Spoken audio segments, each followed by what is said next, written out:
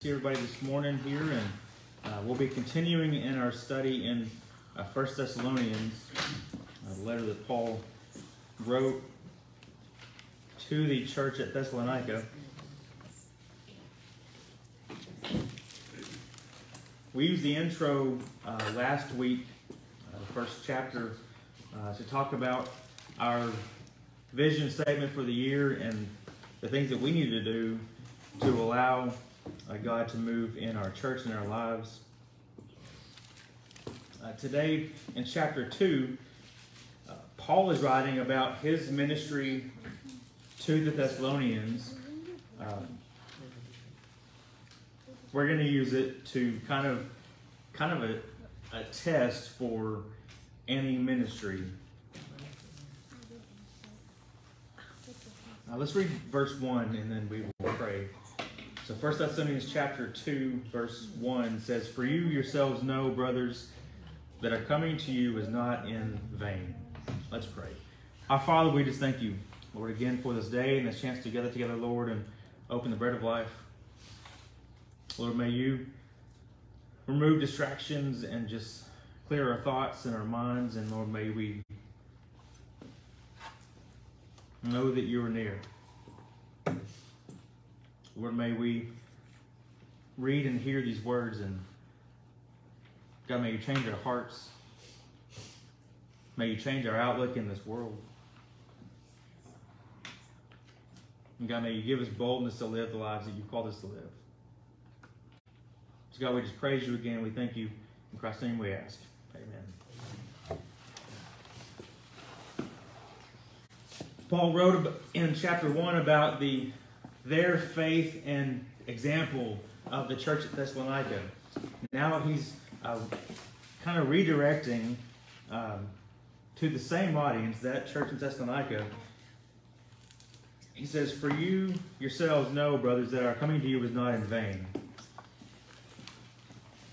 Paul is answering in this chapter some accusations, some problems, some issues, that some lies that people are bringing up against him and his ministry.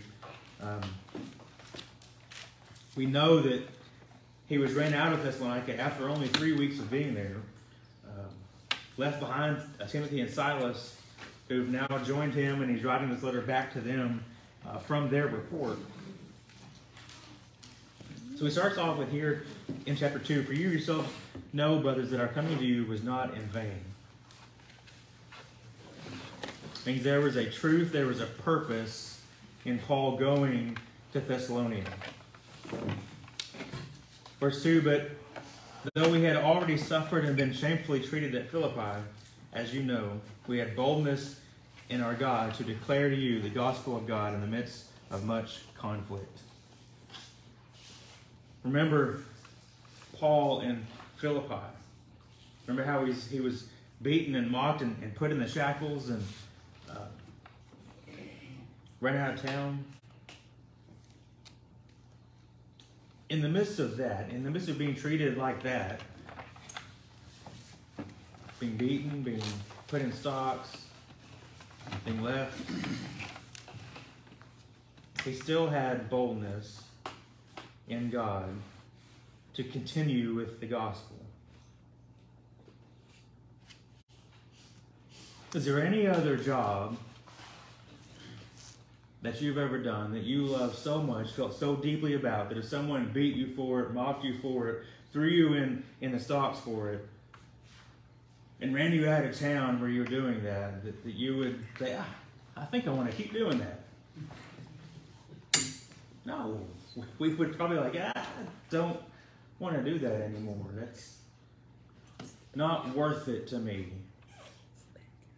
Personal sacrifice isn't worth it for that job or for that occupation or that pastime or whatever you were doing. Many of us may even feel that way about the gospel. That if something that bad were to happen to us and declaring the gospel to someone, I'll say, maybe I'll just keep this to myself. I think I'll just not be vocal, not be outward with my expression of the gospel, with what I believe. But Paul was so changed by the gospel, was so changed by Christ, that he still had boldness to go and say, I've got to go tell him. Yeah, I'm done with Philippi, but I've got to go tell somebody else. So he goes to Thessalonica.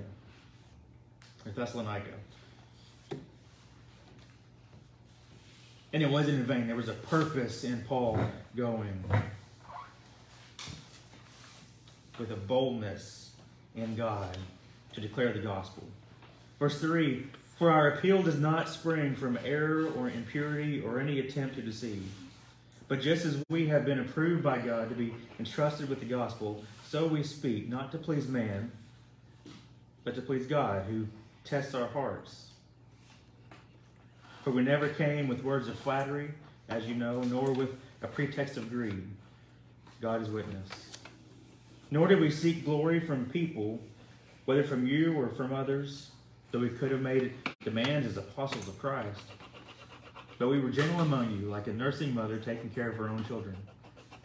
So being affectionately desirous to you, we were ready to share with you not only the gospel of God, but also our own selves, because you have become so very dear to us. Paul says a lot there.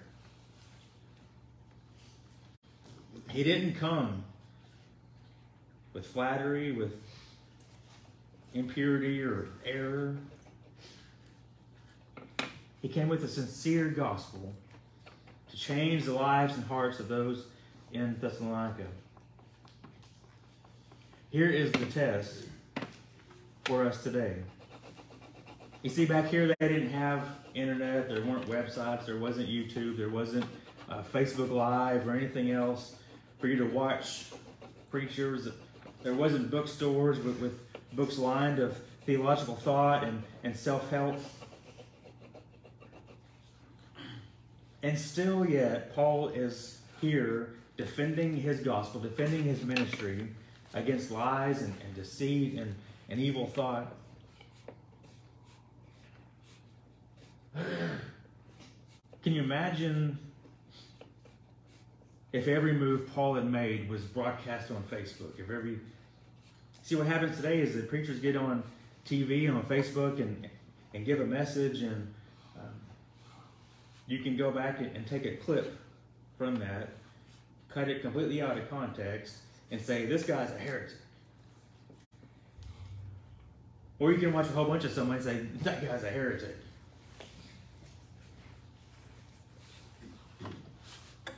We need to be careful with who we listen to. We need to be careful with what we read. If you go to a bookstore or Walmart even, that's Lifeway's closed its doors, so you can't go in there anymore. But if you're looking for a theological or a Christian faithful book to read and help you understand grace or truth or blessings or whatever they are, and if what you're looking at is some preacher's face on the book cover, I'd be very careful. If you're browsing the TV channels and the advertisement for a ministry is that preacher's face, I'd be very careful. Because who are you listening to and what are you watching when they make it about them? When the image of their ministry is their face. When the image of their ministry is, look at me, what I've done, be very careful in reading or listening to them. Paul here is defending.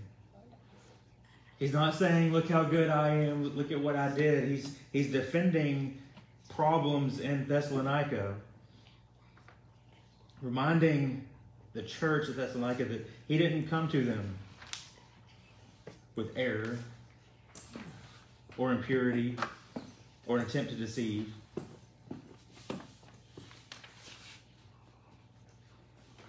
And just as he was approved by God to be entrusted with the gospel, so we speak, not to please man, but to please God.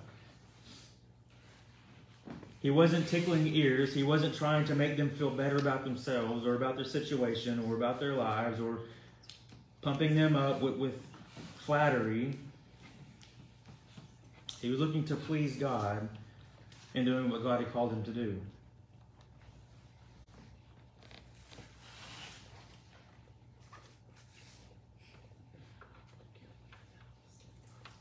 It says, as you know, and with pretext of greed.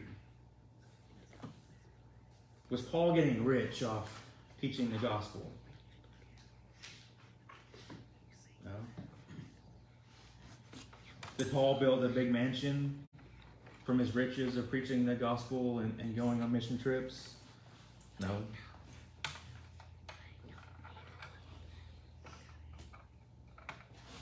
You might look up some of your favorite preachers, since we have the internet now, and everything's on the internet. Somebody's got a drone and flying over their house and taking pictures of it. You might look up your favorite TV preacher or your favorite author and see where they live.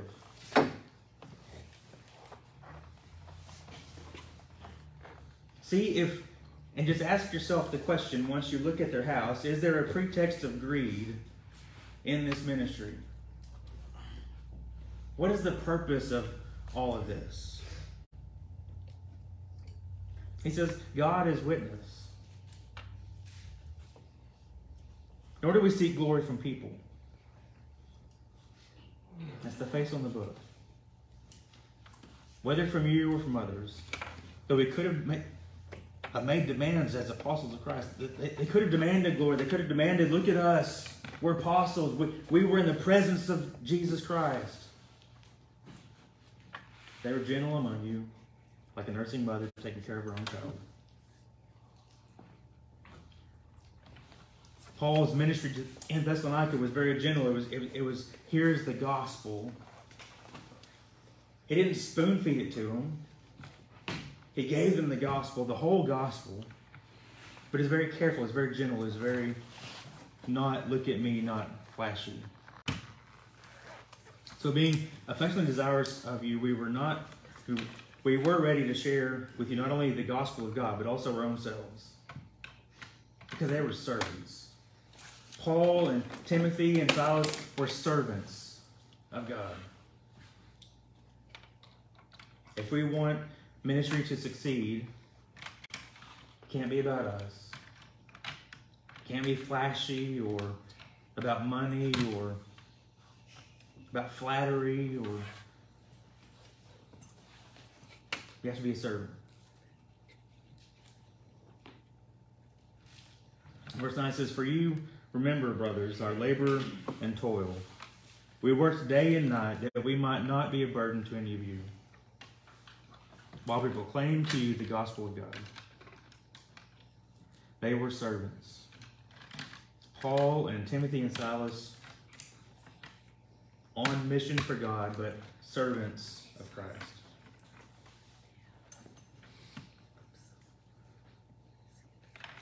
You were witnesses, and God also, how holy and righteous and blameless was our conduct toward you believers. For you know how, like a father with the children, we exhorted each one of you and encouraged you and charged you to walk in a manner worthy of God, who calls you into his own kingdom and glory. Paul is talking here about being imitators. Remember in chapter 1, he says, you're an example. You're imitators of us and of Christ. It's the same thing here. We exhorted each of you and encouraged you and charged you to walk in a manner worthy of God, who calls you into his own kingdom and glory. So the question here is, if we're all ministers, which we are, if you're a believer, you're called into ministry, Maybe not to be the pastor, but you're called to minister the gospel to those around you. Are you walking in a manner worthy of God? Do we realize and do we take into account, do we take into effect that God calls us into his own kingdom and glory? To be ministers, to be servants, to proclaim the gospel with our lives. It's not just words that we say. Today makes it easy to get on the internet or type some words or go live on so many social media apps that everybody wants to say something, right? Everybody wants to go live and have followers and have people. Paul reminds us here in his letter back to Thessalonica that it's also about conduct. It's about how you live your life to walk in a manner worthy of God. So is that your life? Is your life walking in a manner worthy of God? Verse 13 says, we also thank God constantly for this, that when you received the word of God, which you heard from us, you accepted it not as words of men, but for what it really is, the word of God, which is at work in you believers. I know that there's a fear. We talk about Paul being bold in presenting the gospel, Paul being bold in continuing his ministry despite what had happened in Philippi. Continuing now, and despite what had happened in Thessalonica, that he was run out after 3 weeks. But there's a fear of rejection, isn't there? It's hard to begin that gospel conversation with someone because there's a fear of rejection. We can all be honest and say, yeah, I don't know what to say or how to say it, and so I'm afraid they'll slam the door in my face or walk away from me, or that I'll end a friendship, or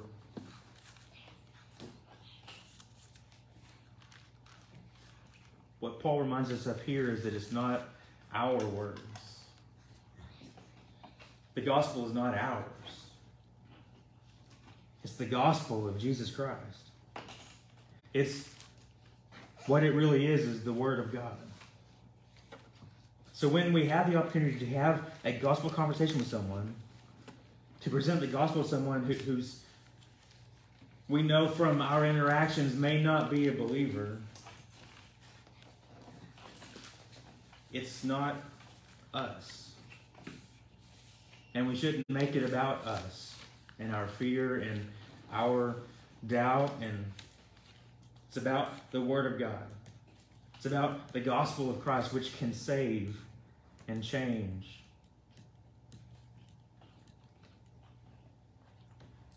Paul reminds them that it's at work in you believers.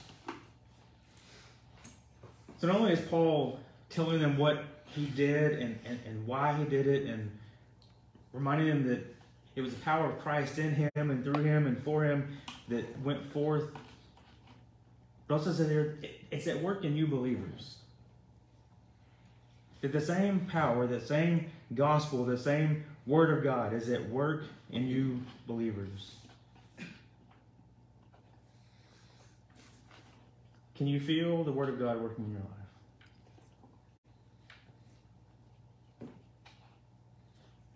When you read the word of God, does it make a change in your life? Maybe if you just read it as just something to check off for that day, like, yeah, I read that chapter today. Okay, good. I'm done. Probably won't change you. But if God's word is alive and sharper than any two-edged sword, cuts, it should change us. It should be at work in us. So the more you read, the more it works in you, right? The more you study, the more you pray, the more it works in you. And if you let the Word of God work in you, isn't part of that work to go out? I mean, we're like teapots, right? We fill up and we've got to be poured out, right? We fill up and we pour out. We fill up and we pour out.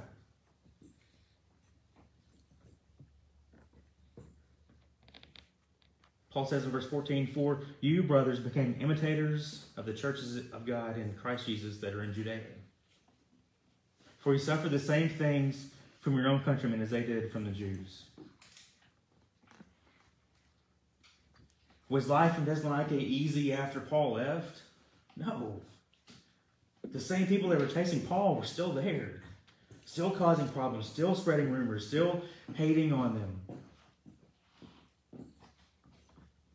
Paul says that you were imitators of the churches in Judea because Judea went the same thing with the Jews, that when they believed and they accepted the gospel of Christ and they tell their Jewish brothers and sisters that, hey, I believe in Jesus. It wasn't easy for them.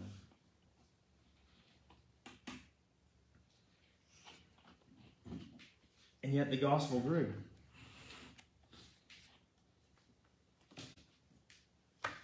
There was a time here in America that the gospel was growing and going forth. If you study society and the waves of different generations, you see that we've been in a downturn with the gospel. We're in a downturn in church life.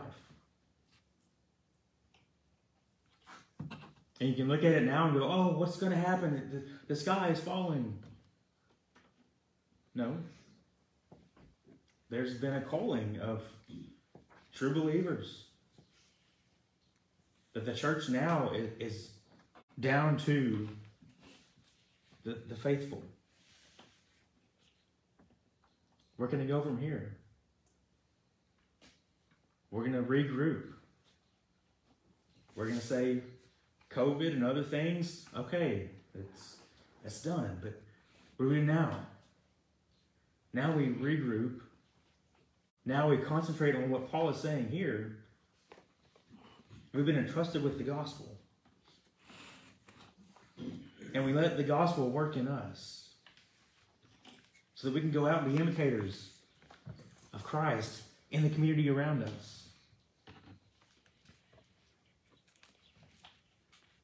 Will there be suffering of the church today?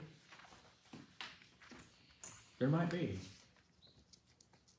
We're facing times where churches aren't looked at so highly, are they? There's a lot of talk of taxes and other breaks that we've been given as nonprofit organizations, wanting to tax the churches, wanting to do all these things to the churches, and really come down on the churches. It's easy just to go live on Facebook and other things. You've also got to realize that there's bad coming in. It's easy to see a church upload a video and go comment, "We hate you," or some other rhetoric. It's so easy now. And it's really the cool thing to do. It's to be anti-church. When I was growing up, it was the cool thing to be in church.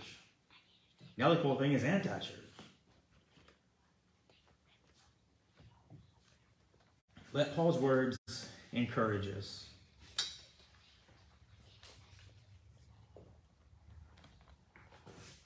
He continues in verse 15 about the Jews. It says, "Who killed both the Lord Jesus and the prophets and drove us out and displeased God and opposed all mankind by hindering us from speaking to the Gentiles that they might be saved. So as always to fill up the measure of their sins, but wrath has come upon them at last." What is Paul saying there? That the wrath has come upon them at last in Judea, the Jews in Judea.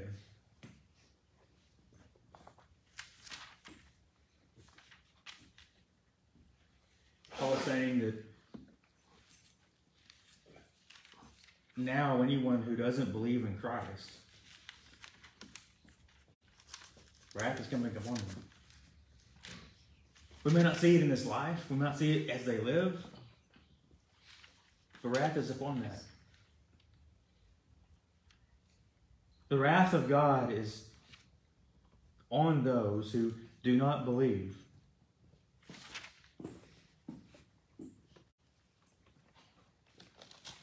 From that we can go to John chapter 3.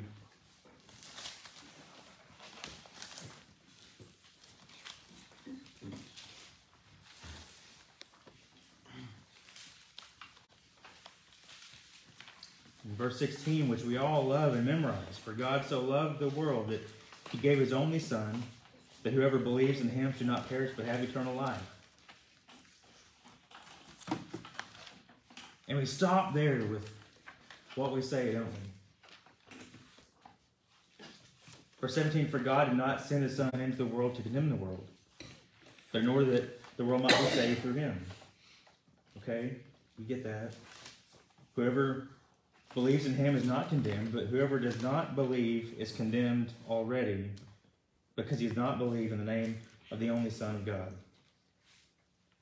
And this is the judgment. The light has come into the world, and people love darkness rather than the light, because their works were evil.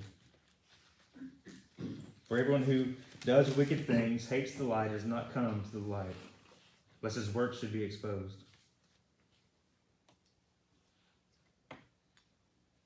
And that's the people Paul is dealing with here in Thessalonica. They love darkness, those not in the church. So they don't come to the light. They don't come to church. Do you think we're there in America today? Do people love darkness rather than the light? Yes. These same social medias that we try to portray the gospel, try to portray Christ, try to get the message out. Just browse over a few profiles and be blown away by sin. And wrath will one day come upon that.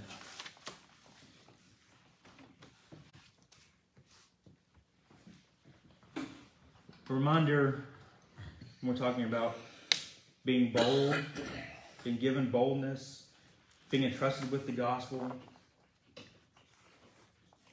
that it is Christ who saves. And it is only Christ who saves. It is not us who saves. It's not our words that saves. It's not our life that saves. I can sit and I can write out some pretty convincing words. I can grab a thesaurus, so I can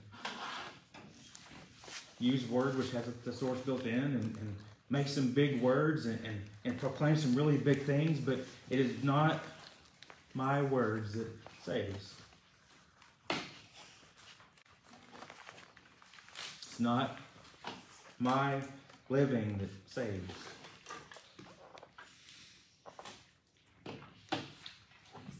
So when you fear that gospel conversation, when you fear rejection for what you really want to tell somebody, you have that friend who's living a life that you know is not led by the gospel.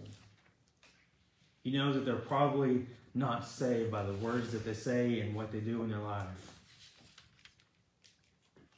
Yeah, you've been friends a long time. And you fear that conversation where you know you need to tell them about Jesus. You know they need to change their life to be saved. I said that backwards. You know they need to change in life, so you need to be saved. You don't change to be saved. But we still fear that conversation, don't we? We still fear even beginning that sentence of, come to church with me. hard, isn't it? It's hard to go to someone that you've lived with your whole life and say, do you know Jesus? Because I don't think you do. Maybe you wouldn't do it in that tone. But be encouraged by this. It is not you or your words that saves.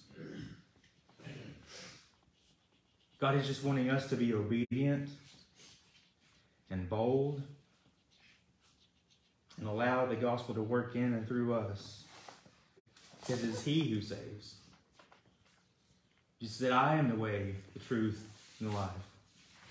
No one comes to the Father but by me. It's not by us. It's not us who has to get them there. We're just the vessel to deliver the message that Jesus saves. So as we read Paul's letter, and we'll keep reading his letter to the Thessalonica, be encouraged that God is wanting to work in and through you, through His gospel, through the Word of God. And it is that gospel that saves. It is not us. It's not your responsibility to save them. You might want to drag them to church, but it's not your responsibility to save them. That is on Christ. That's on the Holy Spirit. That burden, that work is on them. It's not on us. So that we can go and freely have the conversation. Hey, why don't you come to church with me? I was reading in the Bible the other day, and we talked about this the other day, and it really brought me to this scripture, and just a gentle entrance into a gospel conversation. Just as Paul was gentle in Thessalonica. Just as the gospel is gentle in working in us. Let's pray.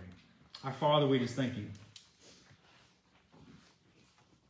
God, that you seek to encourage us today to be bold in living out and presenting the gospel. Lord, may your Spirit work in us. May the Word of God work in us to live our lives in a way worthy of you, but also in a way that presents the gospel to those around us. Lord, may they see our different conduct, our different speech, our different way of life, and Lord, may they want to know the reason for those things.